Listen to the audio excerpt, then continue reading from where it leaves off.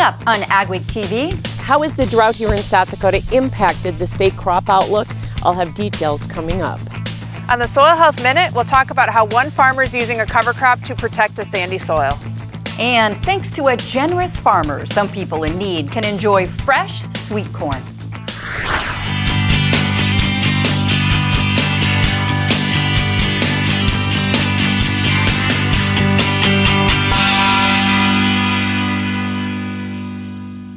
Welcome to AgweekTV. I'm Shauna Olson. A good farm bill is vitally important to farmers, and some North Dakota farmers had the chance to give their input on the 2018 Farm Bill this week.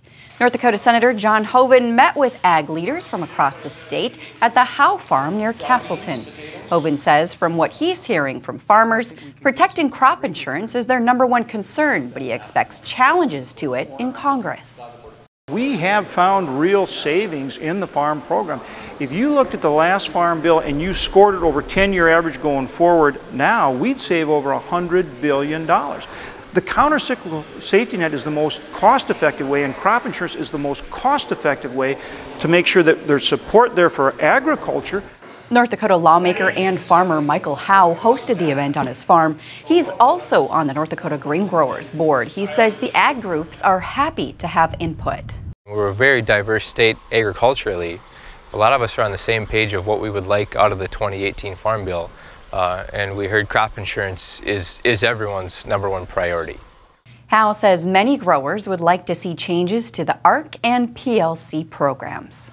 The drought in South Dakota has led to historically low crop conditions, according to USDA's weekly report. However, the hardest hit areas are not where most of the corn and soybeans are grown.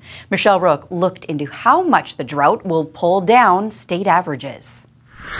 The drought hit crops early here in parts of South Dakota. The big question will be, what impact will it have on state yield averages, especially for corn? Jeff Gadsky farms near Hitchcock and says with less than an inch of rain in May and June, his dryland corn yields will be down substantially. It's going to be at least 100 bushels an acre difference between dryland and irrigated. That's going to put you around about 80 bushels at best on the good dryland. However, in the eastern third of the state, the corn crop has more potential. Under our irrigation, we're looking at maybe 180 to 200. Some of the dryland have given indications from 125 to 150. Yet due to the variability, the statewide corn yield will be down. We're kind of in the camp that's saying probably around that 130, and I think we're probably a little bullish on that. And we're going to be significantly less than last year on the average of all of South Dakota. There's more optimism about soybeans with the August rains, even for Elk Point farmer Doug Hansen, who planted his beans in the mud. I'm hoping we can get 50 for beans, maybe upper 40s, something like that. Even in the drought areas, farmers could have average bean yields. August isn't all the way played out here, but I think we got some 35 bushel beans out there, maybe 40 on some of the good spots. However, the state soybean yield will be off of the 49.5 bushel per acre record from 2016. Oh, I could see us probably off 8 to 10 bushel off of last year pretty easy. In Mitchell, I'm Michelle Rook reporting for Ag Week. In the August crop report, USDA put corn yields at 140 bushels per acre, down 21 bushels from 2016. Soybean yield was set at 41 bushels per acre, down 8.5 from last year.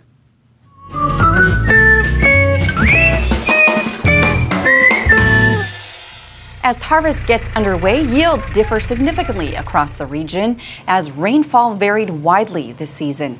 Near Moorhead, Mickle Pates found Harmon Tandy and his son harvesting wheat. Tandy says his corn is looking good and the soybeans are exceptional. His wheat crop is good too, but not great. This year's crop is yielding in the mid-60s, while he typically sees 75 to 80 bushels. Generally, it seems here in the valley we do better when it's a little drier season because the plants they send the roots down in search of moisture, and then of course they tap into more nutrients that are deeper in the soil. And our clay soils tend to hold the moisture pretty good. I like being on the farm because it's really nice helping out my dad. When I was in the combine today, he told me like how, you know, it harvests all the wheat, and when my dad told me that, I thought that was like very interesting. Minnesota's wheat crop is 42% harvested. The average for this date is 63%. There's a growing threat to soybeans and dry beans in the region. In this Soy Insight, sponsored by the North Dakota Soybean Council, we focus on soybean cyst nematode. It's a parasitic worm that has been moving north into this part of the country for about the past 10 years, and it can take a big toll on yields. The pest has been found in 19 counties in North Dakota. It's most common in the southeast part of the state, especially Cass and Richland counties. But there are hot spots around the state, and NDSU Extension is encouraging all growers to check for it. If a sample comes back to a grower that's positive for SCN, you can manage this very well. It's a combination of crop rotation and genetic resistance, and seed treatments are now available too that will help. We have really good management options for SCN. The problem is that it continues to spread, and over time it's going to increase in how many fields have it and also the distribution of those fields. Essentially, SCN is moving north and it's moving west, and growers should be aware. SCN thrives in hot, dry weather and causes $1 to $2 billion in yield loss each year. You can pick up prepaid sampling bags at your local extension office in the next week or so. The North Dakota Soybean Council sponsors the testing. How are commodity prices affecting real estate? Hear from someone on the front lines of it all next on AgweekTV.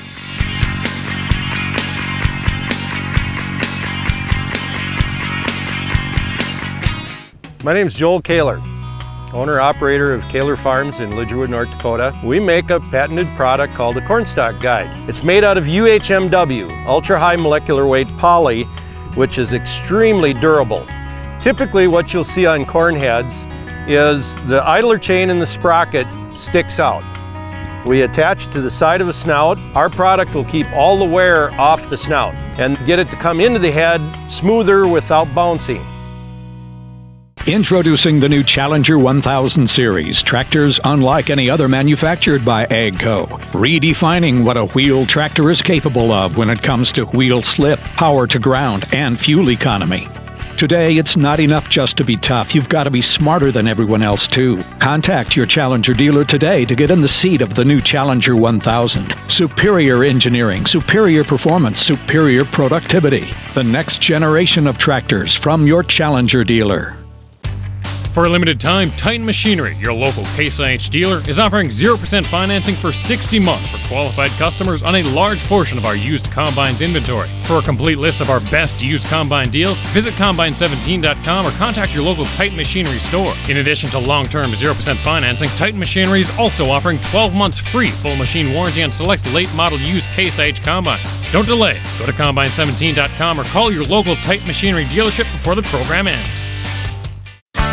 When your job requires being seen to be safe, look for high-visibility workwear from Home of Economy, where you'll find the best in Carhartt high-vis t-shirts, hoodies, and safety vests, plus other top-selling enhanced visibility coats, jackets, caps, and gloves. Day or night, rain or shine, stand out and stay safe on the job with help from Home of Economy, your high-vis headquarters. We've got you covered at the guaranteed lowest price. Home of Economy, where your dollar buys more. I'm 120, I'm 30, 130, 55, once around the block, 212, right here, now half times up. So if you're thinking about selling a piece of land, or you're looking to sell some farm equipment, or if you're thinking about a retirement or involved in an estate, give us a call. We'll sit down and tell you all about the Steffes way. We think it's a good way. That's how we approach it. If any of those are in your plans, give us a call or go to steffesgroup.com. Learn all about us. Hope to hear from you. Welcome back to AgweekTV. Joining us now is Scott Steffes with the Steffes Group. Scott, we're taking a look at your 2017 spring market outlook. Give us an idea of where we were at this spring. Recovery, which was great. You know, the spring markets brought a little bit of renewed optimism from, the changes in agriculture these last few years. And of course, when commodity prices were rising, everybody was on board and it was a great time. And we experienced a tremendous amount of prosperity. And of course, with changes in prices comes adjustments. And where do you see us now? Hanging in there. Hopefully it'll stick around. We always talk about market forces, and of course commodity prices kind of trump everything because it's what farmers get for their crops. And last year we were fortunate. We had great production, kind of offset some of the commodity problems that we were having. This year, it depends on where you're at. You've got some commodity price issues, obviously, but we also have some production problems. And of course, it'll be interesting to see as we go through fall how that's going to affect the rest of the market in terms of machinery values and real estate values. What are the major factors that go into market predictability? From a market perspective in terms of machinery, as auctioneers, the single greatest influence of machinery values is commodity prices. It trumps interest rates, it trumps production. And what are you seeing as far as trends in used machinery? Used machinery, it's hanging in there, and the difference between now with low commodity prices and what's happened in previous markets is that a lot of the major manufacturers learned their lessons of the 80s. And when I was a little boy growing up, you go to a dealership, you'd see 5-6-year-old tractors that were brand new and not sold. We don't see that in the markets. And we've taken a 50% market reduction in some of these new pieces of equipment, but the manufacturers didn't continue to build. And that's really provided some support with what's happening in the machinery markets. You still have to have machinery to cover the land. And if you can find machinery available in the used market, that's kind of where folks are looking because it's a little less expensive. How have the depressed commodity prices affected real estate? Here in the Dakotas, the quality land hasn't seen too much of a diminish in value because of the production capability out there. The marginal land is always the items that are the most affected, and I think you'll see that as it's going by. But there's one thing you have to always remember about farmland and agriculture is that it's a very, very scarce commodity. And I can't tell you how many real estate auctions we do where land hasn't been for sale for 60 years or even longer than that. 10 years is fairly recent. So when you think about that, that's where that scarcity factor comes in. It really supports the real estate market. Scott Steffes with the Steffes Group. Thanks for joining us today. How did the rainfall affect the drought and harvest outlooks? Your agri-weather forecast is next. And later on the Soil Health Minute, we'll talk about how one farmer is using a cover crop to protect his sandy soil.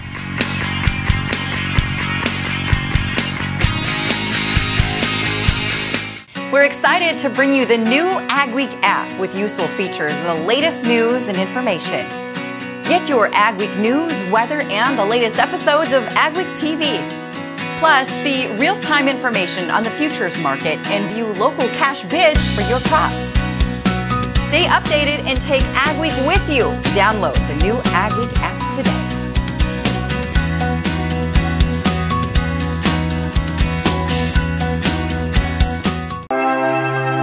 Mayo Manufacturing, your Red River Valley source for Batco.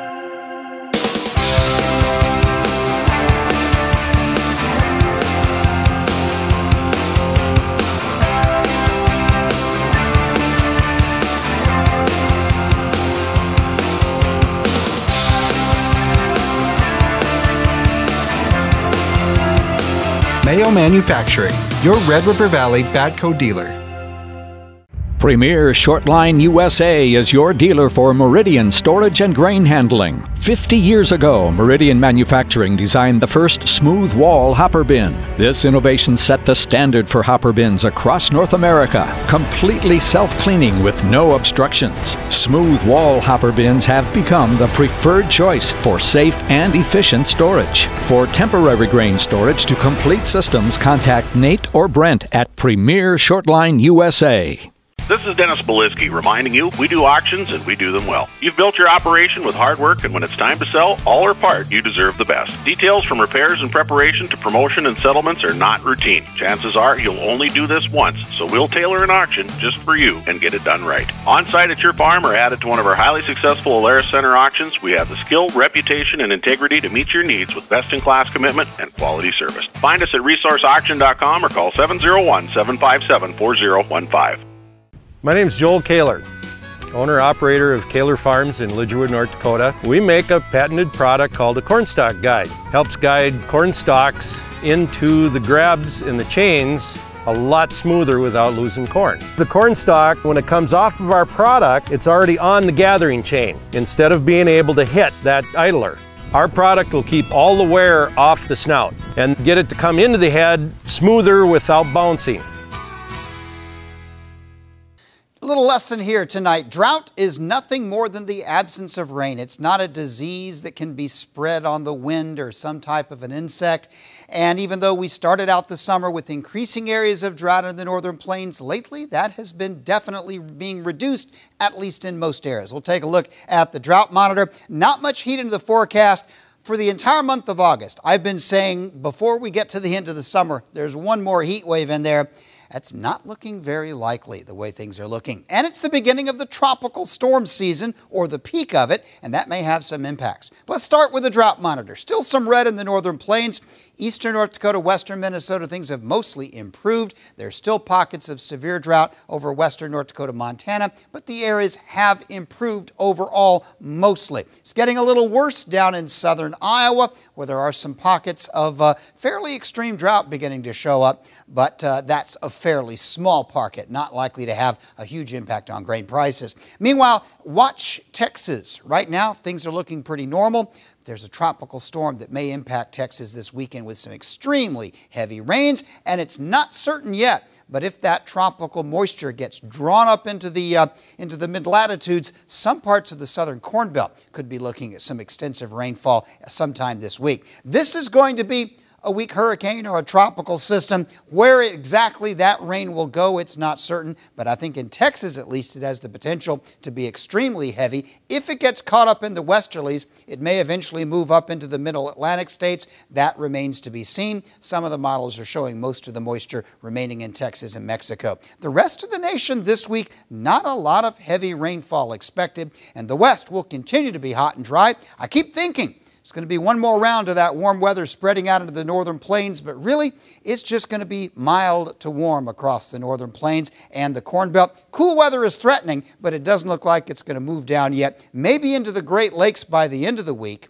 And with one more wave coming in, it may manifest itself by the time we get to the Labor Day weekend. Meanwhile, the heat may start building back into the southern states once the tropical moisture moves out. The second week now, we're talking Labor Day weekend and beyond. A little wave could probably draw a little heat up into the west, and I think it's also going to start drawing very cool weather by the first week of September into parts of the northern plains and the Great Lakes states. Moisture, maybe one round of rain moving up mostly over the eastern Corn Belt and the middle Atlantic states. Most of the high plains and the west is expected to be dry this week.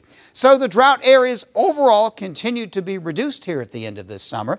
I don't know if there's going to be any more real hot weather in the forecast, and keep an eye on Texas and other parts down south. Could be some extremely heavy rainfall. Field Drainage Inc. has perfected the art of agricultural drainage by helping hundreds of farmers since 1978. We are a second-generation family-owned business for over 35 years. The Field Drainage Inc. team will work closely with you to conduct a thorough analysis of your needs and expectations, provide an estimate that fits your budget, perform all work in a timely and professional manner, and provide continued service after installation. Field Drainage Inc., your trusted drain tile installation company for over 35 years. Located in the heart of the Red River Valley, Bloomfield Enterprises sells the finest trailers in the business. Family owned and operated since 1997, Bloomfield Enterprises prides themselves on carrying a wide variety of trailers for customers to choose from. With Bloomfield Enterprises, you can be assured that customer service is more than just a phrase. With a full-service shop and repair center, we are committed to take care of our customers even after the sale. Whether you're in the market for a new trailer or good quality farm equipment, we have just what you're looking for. Call today or visit us online at bloomfieldtrailers.com. Martinson Ag Risk Management offers a variety of crop marketing and crop insurance packages to our customers. With over 40 years of experience, our dedicated staff works hard to ensure you get the best advice on crop insurance, marketing, and risk management. Contact Randy or any of the staff at Martinson Ag Risk Management today at 701-205-4200 or visit us online at martinsonag.com. If you get right down to it, what's a farmer's job? Well, farmer's job is to feed people. Farmers collectively, our job is to feed the world. At Peterson Farm Seed, we get to have a little bit bigger picture right in our region. We get to help those farmers that we work with increase their productivity, increase the yields that they get on their farms, and as a result, more people can eat. We're excited to bring you the new AgWeek app with useful features and the latest news and information. Get your AgWeek news, weather, and the latest episodes of AgweekTV. Plus, see real-time information on the futures market and view local cash bids for your crops. Stay updated and take Ag Week with you. Download the new Ag Week app today.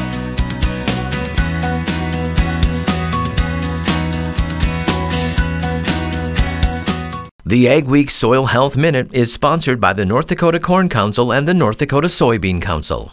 Using cover crops after a short season crop is one way to protect the resource. In this Soil Health Minute, Abby Wick looks at one field where a farmer has recently seeded some cover crops. I'm in a field in Jamestown where the pea crop was just harvested last week. This farmer had a decision to make on whether he should come in with a cover crop directly after harvest or spray a herbicide to terminate any volunteer weeds and then come in with a cover crop in 7 to 10 days. In this case, because of moisture conditions, since it's been so dry, but then they got a few timely rains in the last week or two, he decided to come right in with his cover crop and get it seeded and get it established. He went with an oat pea mix for his cover crops. He did 32 pounds of oats and around 30 pounds of peas. So his goal is that he could come in with a broadleaf later in the season, spray out any of these thistles and other volunteer weeds that are out here, while still maintaining his oat cover crop. So you can see in less than a week's time, the oat cover crop is actually established and growing, which is a huge win for this area because it has been so dry. One of the main reasons this farmer wanted to get a cover crop on this field is because it's the first year going into no-till, and he wants to put it on the fast track to recovery. So this is a great example of how a farmer is using timely rains to get a cover crop established after a short season crop. The powerhouse in canola research is located in Langdon, North Dakota, where the crop is king. Researchers have been working on a number of studies. If you're getting ready to harvest, you'll want to be sure you're checking for clubroot. NDSU Extension Specialist Leslie Lubenow says the canola in Cavalier County is looking fairly decent. It is a little bit dry, but the canola is handling it pretty good. But as soon as you move west, over to the Sarles area and all the way over to Rolla and further, their canola crop has definitely been impacted by the lack of rainfall. She says they focus on canola research here at the Langdon Research Extension Center. They're looking at ways to help farmers deal with high seed costs. Canola, it does have a large tech fee with it if it's a Roundup Ready or a Liberty Link. Station agronomist Brian Hansen did a seeding rate study, a study to see if they can reduce the seeding rate or change the row width to get maximum yield with the correct distribution of plants. For the best net return, if you had a seeding row width of 6 to 12 inches and a seeding rate of 6 to 9 seeds per square foot, that would maximize your yields. Lubenow says 9 to 14 seeds per square foot is normal. We do recommend that farmers, if they're going to follow this type of advice, look on your label and look at what like 1,000 seeds weigh to calculate out what kind of weight you would need to put into your seeding equipment. The rotation is canola and wheat in this area. They're starting to introduce soybeans. And farmers have been asking, can I get a little bit of a yield bump if I put my canola on after the soybeans, or can I put it, if I put it on after the wheat, will I get a little bit of yield bump in here? So they did a rotation study. Actually, we found out there's no difference between it. Either one is a correct management practice. Clubroot was found in the county in 2013. It's a disease that forms club formations on the roots. And it can reduce your yield down to 0, potentially, depending on when the roots are infected. And it's a soil-borne disease. I kind of like to think about it as soybean cyst nematode because it's in the soil. Soil can move it around, but it's not a nematode. It's a phytoplasma. Lubenow is urging growers to watch for clubroot this harvest season. What you look for around swathing time is look for a stand of canola that it's prematurely dead and brown, and get out of the swather if you're swathing and go ahead and pull that canola up. And if you pull up and you see clubbed roots, you definitely have clubroot disease in your fields. Lubenow says there are genetics that work against clubroot. If you spot it and have questions, call the Langdon Research Center. Still ahead on AgweekTV, see how one grower's sweet corn patch is helping to feed thousands.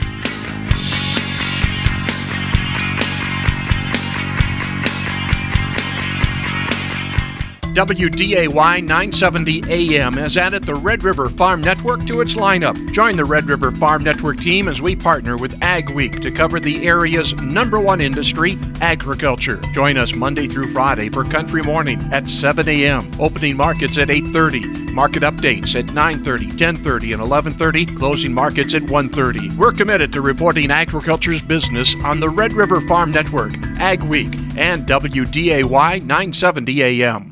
For over 40 years, Northside Implement has been your Gell and Vermeer dealer in Webster, South Dakota and Lidgerwood, North Dakota. With new equipment including feeding, grain handling, haying, and skid steer, as well as a nice selection of used equipment including sprayers, spreaders, seeding, as well as tractors and loaders. Northside Implement stands behind the equipment they sell with quality service guaranteed. See us for all your repairs and parts, from tillage to skid steer loaders to combines and everything in between. Contact Dave, Lydell, Tom, or Chris today at Northside Implement or visit our website for our complete equipment listing. Advanced biofuel for America's diesel engines is clean burning and made from renewable sources like soybean oil. Biodiesel fuel works in any diesel engine, reducing emissions, helping us breathe cleaner air. Biodiesel adds value to North Dakota soybeans, creating jobs, improving the environment, increasing our energy independence. Biodiesel, it starts with soybeans, it's fueling America. Where do you go for the latest news in agriculture? AgWeek magazine. Reaching over 30,000 farmers and ranchers in North Dakota, Minnesota, South Dakota, and Montana. AgWeek provides the most up-to-date information on the markets, the trends, and the people who make it all happen. We're your source for news, not fluff. Dependable, trusted, AgWeek. Subscribe today by calling 1-800-811-2580. Every year, 40% of all food in the U.S. never gets eaten. 40%. That's almost half the food we produce. Food waste is a serious problem. It impacts all of us. And it's expensive. Your family is throwing $1,500 a year in the trash. We're working hard to put food waste on the chopping block. And you can do the same at home. Learn how to cook it, store it, and share it. Just don't waste it. Go to SaveTheFood.com. AgweekTV, presented by Kaler Farms. There's nothing better than fresh corn on the cob in the summer, but not everyone can afford that or other fresh produce. Kevin Skunis, who grows corn on his farm near Arthur, North Dakota, is happy to share part of his crop. Over the weekend, the National Corn Growers VP invited friends and family to pick sweet corn he grew especially to donate to the Great Plains Food Bank in Fargo. Nancy Caribou was there to receive it. She says they have several growers who plant produce specifically for the food bank, and they appreciate how much time and effort it takes. We're really trying hard to bring in fresh produce because for people that have limited grocery budgets, it's not usually on their grocery list to put corn or potatoes or onions on there. And so we want to do what we can do to help and bring that into families' dinner tables. This is exceptionally important to me to know that people are getting the right kind of food, and this is something once a year that we can provide to them, and it's just the right thing to do. Caribou says they'd love to have even more produce donations, especially apples, this fall. Thanks for watching this week's edition of AgWeek TV. Remember, for all your ag news, go to agweek.com. We'll see you next week.